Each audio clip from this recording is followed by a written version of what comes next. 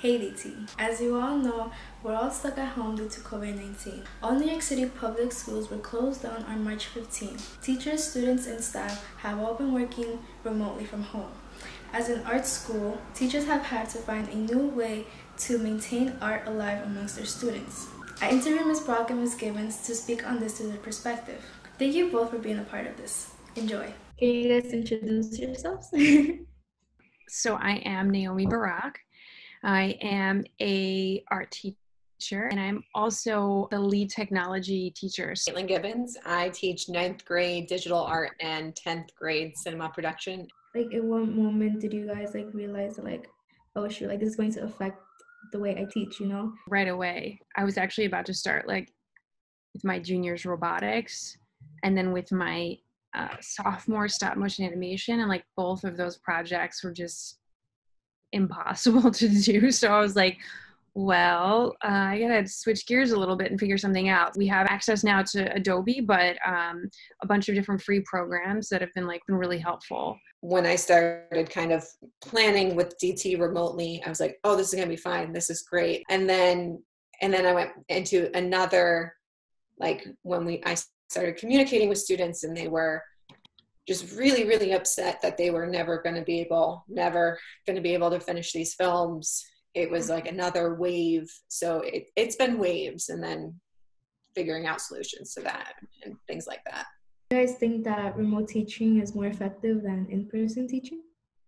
I think that this experience really made teachers and students take advantage of the tech tools that are out there. I don't think it will ever replace, teaching totally. I think that human touch is really important. I mean, I had an immediate reaction of no, this is not better. I do think the human touch is important, just like what Ms. Barak was saying. And I'm hearing from a lot of students that are really, really struggling with the lack of that right now, and really feel like they need more than a Google Meet.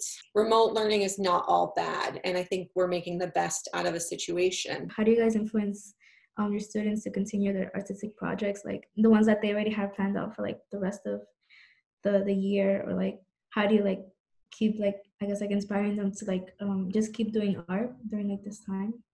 I mean, I think as a team, we've done a lot to continue to encourage their artistic practice. Ms. Gibbons has done so much in regards to social media to give kids challenges each week and give them a platform to show their work. Hopefully they're able to create projects that, they might not be at the same level that they would have done in the building, but they're still expressing an idea and kind of creating body work. I think it's important to flex that creative muscle. It's encouraging and fostering that creativity. That's important to, I think that's one part of developing a child. But also being aware of this very stressful time. There's a lot of things I hope we take from this experience, but if there's one major one, it's not that art saved everybody, because there's still a pandemic happening, but it's a resource for a lot of people right now. And it's an outlet for, I would say, most of the world right now. I'm thankful that you guys were able to make it and that you guys are safe and, still inspiring us in different ways to just continue to create art, because making art right now has been very helpful for me. So yeah. It's awesome. That's why we do it.